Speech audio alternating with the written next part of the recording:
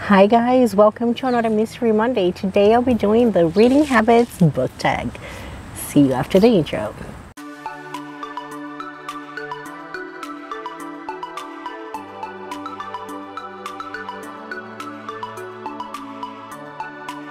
Today I thought I would be doing like a little fun video that hopefully will be easier to edit, because one of the videos I make this week is going to take a lot of editing. Spoiler alert, I'll be doing another one of my Goodreads prediction videos this week. It should be going up on Wednesday, but just so you guys know, it might take me a little bit to edit it, just because of editing all the pictures, things like that. It does hurt my hands. So it will be posted this week as the Wednesday video, but it might be a little late. So I hope you guys understand.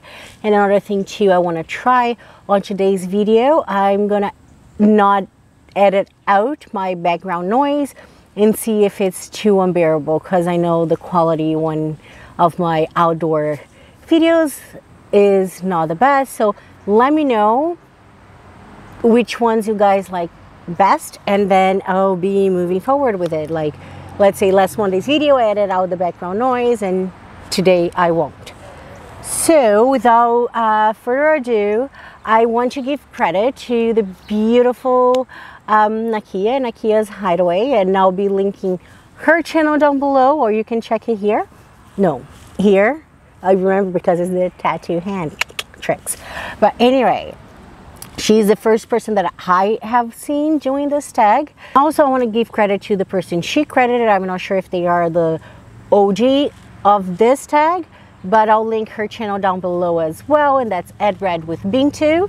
And then let's go jump right into the questions. Why not?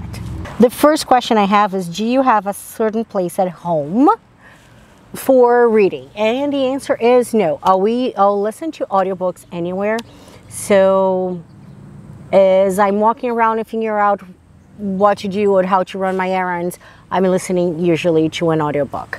If I'm cooking or putting groceries away or putting grocery orders, I'll listen to an audiobook. I'm getting ready, I listen to an audiobook. So that includes my whole house, the bathroom and the kitchen especially. For ebooks, I mainly read ebooks on this hammock, on that in my living room, on that chair that you've seen most of my videos at, and in my bedroom. Books I read in the same spots as the audiobook, but the only other place that I'm thinking about starting reading my audiobooks is the bathtub on really hot days, but I haven't done that yet. 2, bookmark or random piece of paper. Listen guys, I'll shout out another booktuber, Andy. She's amazing. She has an Etsy shop of bookmarks, and I've got addicted. Insert a picture here. Aren't they gorgeous? So of course bookmarks, but if I decide to start a random book and I haven't had a chance to get a bookmark, or if I forgot to get one, any random piece of paper will do. But I do like my bookmarks. They are so pretty. Like, it's my book accessory, so why not? And just so you know, this is not sponsored. I do not have a code. I buy these bookmarks with my own money, but I'll be linking her channel and her Etsy shop down below, because you know what, why not support another YouTuber? And she's amazing. Homegrown Canadian too. Question number 3. Can you stop reading, or do you have to stop after a chapter / certain amount of pages? That's hard in itself, but I struggle with mental health a lot of my life. I have depression, anxiety, and the most anxious and depressed I get, I do have some OCD tendencies, and that's a fact. It's been mild enough that doesn't interfere with my life, but and it impacts certain aspects. So I can't just finish a book anywhere. I need to finish the chapter. I just have this thing that everything I start, I need to finish, and everything has to be in order. So yes, I can't just, I'll stop right here and I'll pick up from it. The moments I do this, all I think about is finishing that chapter. So whenever possible, I try to finish the chapter before I close the book. Let's say it's an emergency with my son, or I get a phone call, someone rings a bell, then obviously I'm not going to finish the book, but then when I go back, I start the chapter from the beginning because I need a whole thing. Hope you don't think less of me, but there's no shame in being who I am.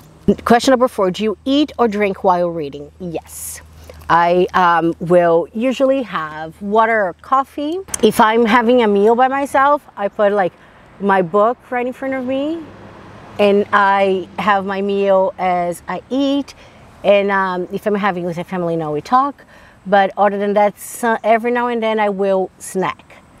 But fun fact, I only snack when I'm reading ebooks because I don't want to touch my precious books with dirty hands.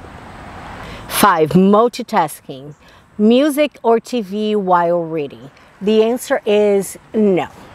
I get immersed in books when I'm reading, whether it's audiobooks, ebooks, real books. I really get immersed and I need to be there. That needs to be my world because I build it in my head. And I have very distracted hearing and I'm very sensitive to noises as well. So if someone is talking or the TV is going on or music, then I'll focus on what those people are reading, and it's like my brain is in a loop. I'm reading the same paragraph over and over again. So I don't. But one thing that I've discovered recently, as I mentioned, noise. So when people are talking or being loud or watching other TV shows, I can't concentrate on my book either. If I'm not listening to an audiobook and I'm reading with my eyeballs, I will put some background music, and I even curated my own sound. And my perfect sound is a mix of thunderstorm, rain, window, and rain on this app that I get. So this is what I listen to.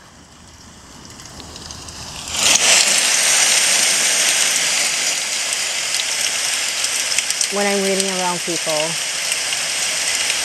Rain, honestly, is one of my favorite things, is my comfort sound.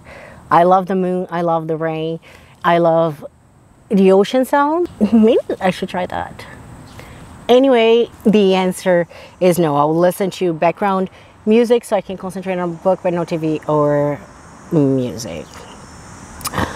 Question number 6, one book at a time or several at once? Before, I used to read one book at a time and I needed to read in one sitting. And when I got pregnant and I had my son, I think that's why I got into such a big slump, because I simply couldn't. Like, life got busy, I had to put book down, and then I didn't. And then, you know, I went on a 10-year slump.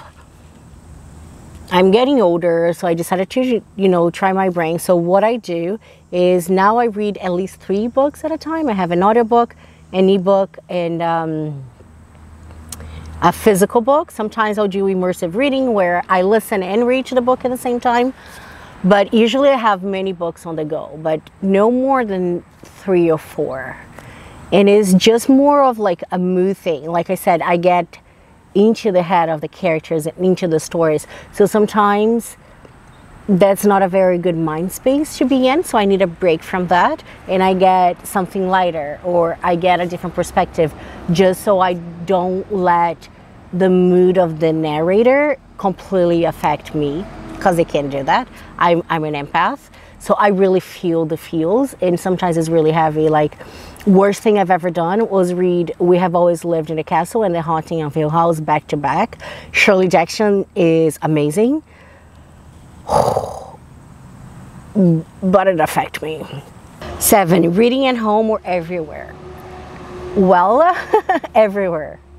Yeah, everywhere. I read when I walk, as long as I'm not with someone. I'm either reading or listening to an audiobook. I do prefer human interaction, believe it or not. So when I'm around people, I'm not reading.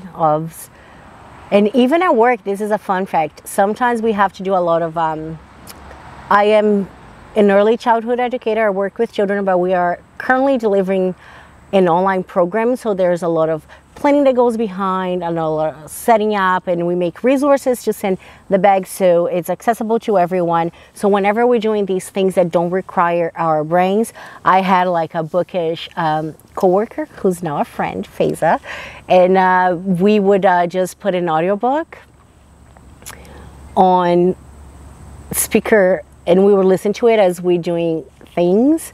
And that was amazing. She's the one that introduced me to audiobooks, and that changed my game. So the first one we heard together and got really interested in was one by John Mars, and oh my God, that was amazing. That audiobook. And the book too, you should check John Mars.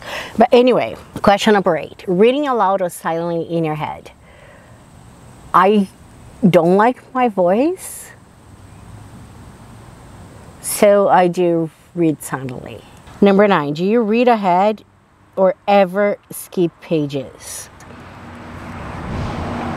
No. Because again, I don't know, like I read books, especially mysteries, which is mystery thriller, still my favorite. I read them and I need to figure out the puzzle pieces, and I'm one of those people that actually enjoy if I guess the twist. I don't feel bad about it because I was able to put the clues together, right? I love it when I'm surprised, but when I'm not. So I never skip ahead, because what if I miss the one clue? I'll feel really stupid, won't I? But what I'll do sometimes, because I cannot DNF, what I'll do is if I'm really not into the book, I speed read through it. So it's like my eyes go like, it's like I'm reading it 4 times.